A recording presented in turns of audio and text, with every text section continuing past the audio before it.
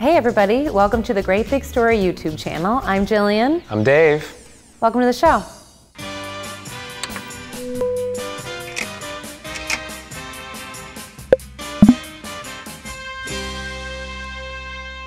Here at Great Big Story, we love animals. And first, we're gonna head underwater and meet a guy who swims with sea lions.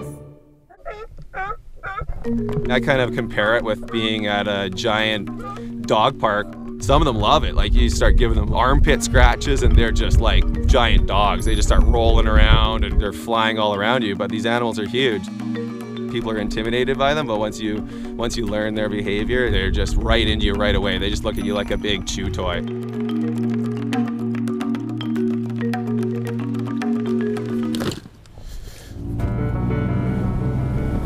I could never see myself living anywhere other than the Pacific Northwest. I could literally spend every single day the rest of my life and never travel anywhere other than Vancouver Island, and I would still never have enough time to see this whole place. My first introduction to the ocean would have definitely come from my mom. Just me with the sea lion right there. Later on in life, I realized that it is a pretty unique experience to get to go out and spend time with these animals on a regular basis. Sea lions are a large, intelligent animal, and they're very sensitive of what your intentions are, and how they choose to interact with you is totally their choice. If you're comfortable and they're inquisitive, they'll come and they'll chew on your fins, or they come up and they chew on the edge of your mask, or give you big kisses on the lips, or big hugs. They wrap their fins around you and give you a big hug. People get sketched out about it. Like, I've had lots of people contact me and be like, don't you think those things are aggressive? Just because an animal's putting its mouth on you doesn't mean it's doing it in a harmful way. They don't have hands. They can't explore their world with anything other than their mouth.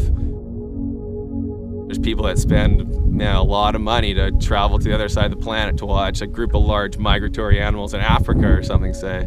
And here I can just go out on my boat, and it's not something I take for granted at all anymore, having the opportunity to do this.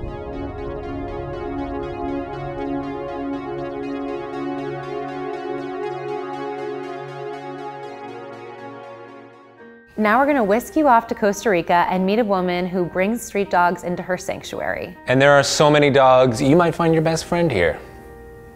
One core trait in every dog is its ever-forgiving nature.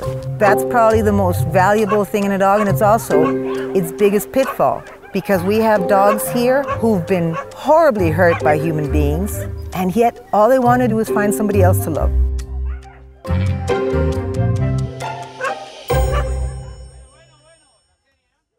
Around the world, strays, mutts, and street dogs are victims of stigma. In Costa Rica, Leah Battle is trying to change that story. She runs the Territorio de Zaguates. It's a lush haven for stray dogs to either be adopted or to live out the rest of their days. Territorio de Zaguates stands for Land of the Mutts. My name's Leah Battle, better known as Crazy Dog Lady, I guess. I started Territorio de Zaguates partly because I've always loved animals, all animals. But it wasn't in my plans. It wasn't like I set out to do this. The need for this, I think all over the world, is because there's a huge stigma around a dog that doesn't have a breed. They'll let mutts wander on the streets, or they'll actually toss them on the streets because they're not breed dogs. The solution isn't euthanizing a dog. The solution is make sure it's not born in the first place. Once it's here, do something good for it. Find a home, or if not, at least offer him a place where he can be in peace and happy. Keeping Territorio up and running is no easy feat.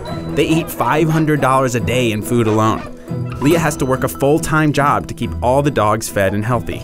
Territorio stays about partly through miracles, I think. Keeping this afloat is a huge task. It's a labor of love. You can't pay someone to care for an animal truly, to remember their names, to be gentle to them. While this place is a dog heaven, nothing beats getting adopted by a loving family. I'd say it's like kids at kindergarten. They love their friends at school, but oh, they all want to go home to mom and dad.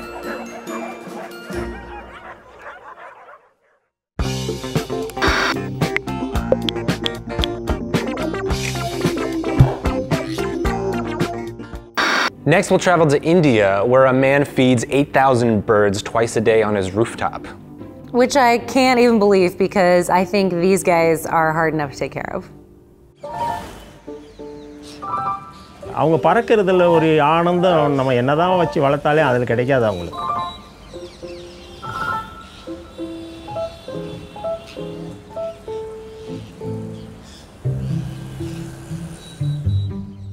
In Chennai, India, there's a tiny camera repair shop run by a man named Joseph Sekar. ஆனால் அந்த சேகர்ன்றது போயிடுச்சு. இப்போ world wise வந்து பேர்ட்மேன்ன்ற ஒரு Sekar got his nickname because every day he feeds thousands of hungry parakeets on the roof of his home. இதுக்கு வந்து எந்த மோட்டிவேட்டியும் கிடையாது. அதாவது நம்மள மாதிரி அது ஒரு உயிர். நமக்கு எப்படி அப்பா அம்மா இருக்கிறாங்களா அவங்களுக்கெல்லாம் நாம தான் அப்பா அம்மா மாதிரி. அதனால் அதுங்களுக்கு ஒரு உயிர். The 2006 tsunami that hit Southeast Asia flooded parts of India and displaced thousands of birds. Sekar noticed a pair of parakeets outside of his home and set some rice out for them.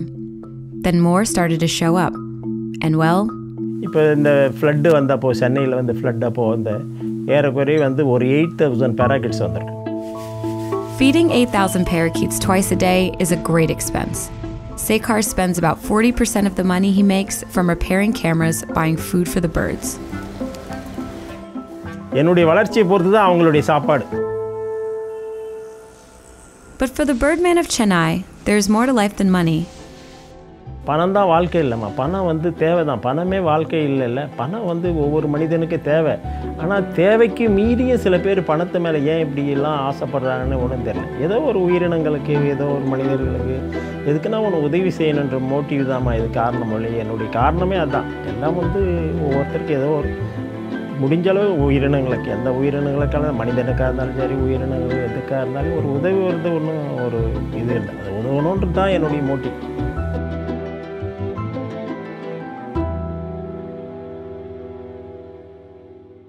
Now we're gonna hit the high seas and meet a man sailing around the world. And he's got an unusual companion along with him.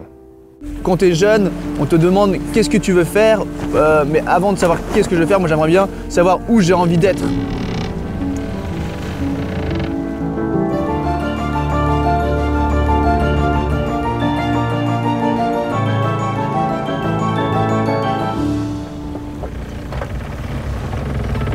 At only 24 years old, Guérec Sudé is aboard a 30-foot boat sailing around the world completely on his own. Donc moi ça c'était vraiment un rêve depuis tout petit de faire ce tour du monde. Enfin vraiment qui ne rêve pas de voyager comme ça, de faire plein de pays, de rencontrer plein de personnes et ouais j'aime ça. J'ai quand même accumulé quelques milles en distance, c'est entre 15 et 20 milles. He left his home in France 2.5 years ago to begin his journey. Je suis arrivé d'abord en Espagne, après j'ai fait le Portugal, j'ai longé les côtes africaines et là je suis arrivé aux Caraïbes, puis après je suis arrivé au Groenland où je suis resté 1 an, puis après j'ai fait ce qu'on appelle le passage du Nord-Ouest, donc pour partir de l'Atlantique pour arriver dans le Pacifique par le nord de l'Amérique en fait. Alors le voyage il va se terminer quand on sera de retour en France. Je suis un peu particulier dans le sens où j'ai beaucoup d'amis, mais j'aime beaucoup me retrouver seul. D'être tout seul, c'est génial quoi, c'est vraiment super. Although he's been navigating alone, he's found an unlikely companion. Je suis quand même accompagné de Monique. Je rêvais d'avoir une poule avant même d'avoir mon bateau. Donc je m'étais renseigné auprès d'experts en France, on m'avait dit impossible, si elle est stressée, elle ne peut pas pondre. Monique j'ai trouvé aux Canaries et premier jour sur le bateau, Momo m'a fait un œuf et en 28 jours elle m'en a pondu 25. Donc autant dire qu'elle est plutôt à l'aise quoi. Avec Monique, nous on est curieux et on voulait savoir comment ça se passe pour avoir notre propre avis. J'aime bien en fait me retrouver dans des situations un petit peu critiques et compter que sur moi et c'est vraiment très intéressant. Cet hivernage, quand t'es pris dans les glaces, tu te demandes ce que tu fais là quoi, vraiment. T'as qu'une envie, c'est qu'on vienne te chercher. Il y a même des moments, mais moi je donnerais mon bateau, je payerais toute ma vie pour qu'on me sorte de là quoi. Et après le lendemain, eh ben, le soleil est de retour, le vent s'est calmé, Monique a pondu un œuf et la vie recommence quoi.